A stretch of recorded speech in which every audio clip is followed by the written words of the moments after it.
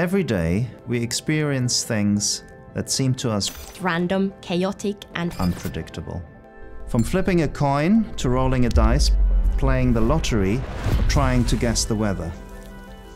However, one of the fundamental assumptions of classical physics is that the laws of nature are deterministic. In other words, if we know absolutely everything there is to know about a system, even a really complex one, then we can, just like clockwork, predict the future of that system. How can these two things be compatible? And if we have enough data and the right models, can we really predict the unpredictable?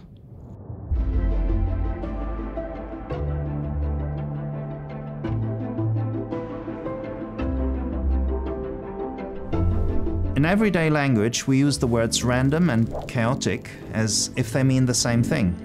However, in a mathematical sense, chaos refers to systems that are extremely sensitive to changes in their initial conditions.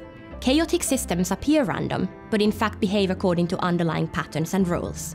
An example? The flip of a coin is used everywhere to help us decide things, because the outcome appears to us completely random. However, when a coin is flipped and caught, we know that it will follow Newton's laws of motion exactly. So there is really nothing random about it at all.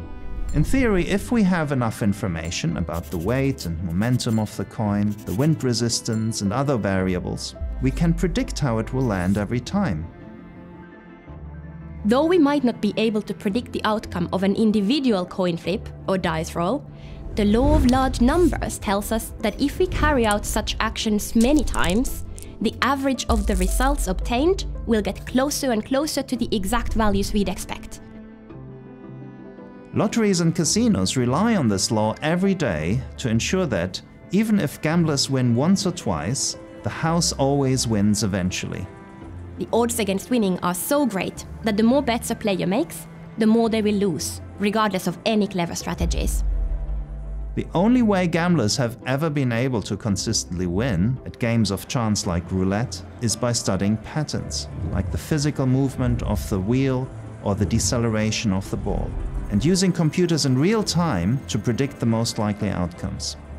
In doing so, they shift the probabilities in the law of large numbers to make winning more likely. Of course, casinos don't like this, because it means they lose money, and so use a variety of techniques and modifications to ensure their games remain consistently unpredictable. To better understand how the tiniest changes in the initial conditions of a chaotic system can affect its outcomes dramatically, we can use surprisingly simple examples, like a baker kneading dough. As this dough is pressed, folded, turned, pressed, and folded again, the distance between the raisins sprinkled through it increases. As the height of the dough is halved, the horizontal distances between raisins double. If we knead twice, two nearby raisins end up 4 times as distant, then 8, 16, 32, and so on. If the starting position of any of our raisins changes even by a millimeter, then the position they end up in will be very different, because the system is exponentially sensitive. Any changes add uncertainty to the system, and that uncertainty is amplified exponentially as we knead our dough. A defining characteristic of chaotic systems is that due to their underlying order, we can predict the initial outcomes. However, as the effects of tiny changes are amplified exponentially and compounded over time, this breaks down, making longer-term outcomes unpredictable, even with nearly perfect starting information. With hugely complex systems like the weather, you can understand how tiny changes, like a mistake in measuring the temperature at a weather station, can have dramatic impacts on our predictions. All matter in the universe, from coins and dice to our oceans and clouds, is made up of microscopic particles. Molecules, atoms, electrons, and other particles whose microscopic dynamics are governed by the fundamental laws of physics. Characterizing the chaos and randomness of microscopic particles and learning to predict their impact at the macroscopic level is one of the key objectives of our research groups here in Bristol. Like raisins in a bowl of dough, collisions between particles in a gas or fluid show exponential sensitivity to their initial conditions. Just as we can't predict the outcome of a single coin flip or a dice roll, we can't predict the collision of every microscopic particle, but we can again use the law of large numbers and draw on many octillions of collisions to predict what will happen to a gas or fluid at the macroscopic level. Our latest research has used new techniques in pure mathematics to show how an electron gas travels through a crystal lattice.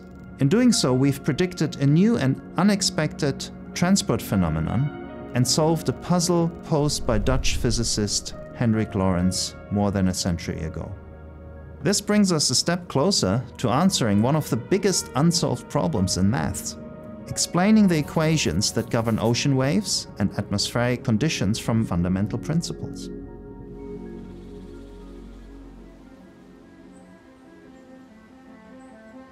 The most well-known illustration of chaos theory is, of course, the butterfly effect, conceived by mathematician and meteorologist Edward Lorenz in 1972. It suggests that something as tiny as the flap of a butterfly's wings in Brazil could trigger a tornado in Texas by impacting the initial conditions of the world's weather.